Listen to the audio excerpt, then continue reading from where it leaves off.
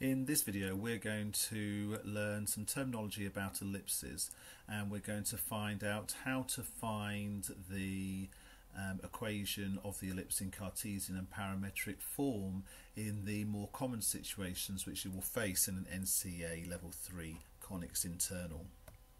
So let's have a look at an ellipse. Here we've got an ellipse, it's got two foci, and an ellipse can be described as the locus of points which are formed when the total distance from one foci to the locus back to the other foci is a constant length. I like to think of it as an equation of ellipse as just the unit circle, which is x squared plus y squared equals 1 stretched horizontally and vertically, and that's why we've got divided by the a squared and b squared. So this is the equation centered at the origin. This is the equation centered at the point M and N. Now it's important to note that the centre of the ellipse is midway between the foci, and this is the same ellipses where we are doing it parametrically.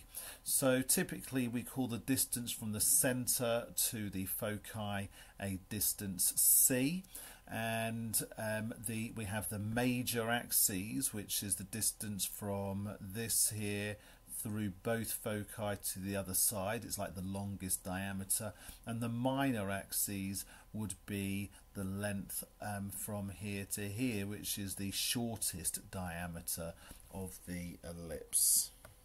Okay, so let's find an equation where we're given the foci and the major axes. So the major axis here is 20, and these are the foci. The centre is halfway between these, so obviously it's still going to be on the line 6, but halfway between 2 and 8 is 5. So 5 and 6, that gives us our m and n value. Now we've got that c is 3 because that's going to be the distance from the centre to the foci, and we also have that a equals 10. A is half the major axes, and later on we'll see that b is half the minor axes. Now we have this formula for linking a squared and b squared and c squared. Be careful because it is different to the one we're going to get for hyperbola in a later video today. Now substituting in the values here, rearranging, so b squared is a squared minus c squared, so that's 100 minus 9, so b squared is 91. So we're just going to substitute in 91 for the b squared, we're going to substitute in 100 for a squared and the 5 and the 6 to give us this formula, and being careful on this one here, difference, it's going to be the square root of a squared, or it's going to be a and b, so we have to have those ones like that.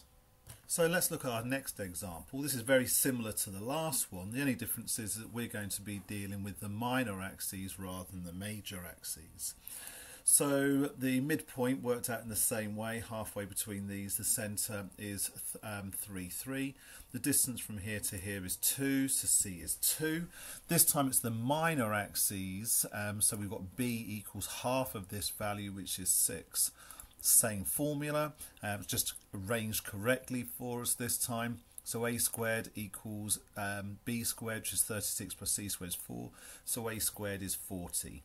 So we're going to substitute 3 for both m and n. A squared is going to be 40. B squared is going to be 36. And then obviously we've got to make sure we use a and b on these ones to get our final parametric form of the equation. Okay, so here's our last example where we're finding the equation when we know the distance from one foci to the ellipse and back to the other foci.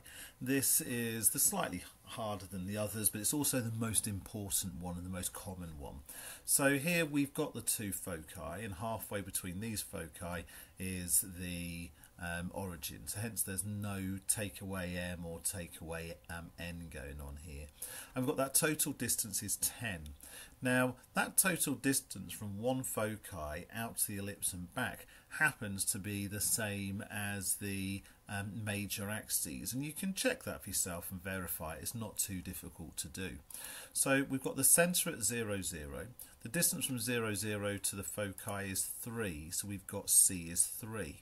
So A is half that total distance, just like we've said. So that means A equals 5. And now we've got A and B. We're going to use that same form that we used before, and we end up with B equals 4, a nice Pythagorean triple there. We're going to shove those values of A and B into this formula, and we're going to shove that value of A and B into this pair of equations here to get our equation in parametric form. In the description below you can find a link to a worksheet that has questions that you can try on your own. I hope you found this video helpful. Stay in field with Winfield.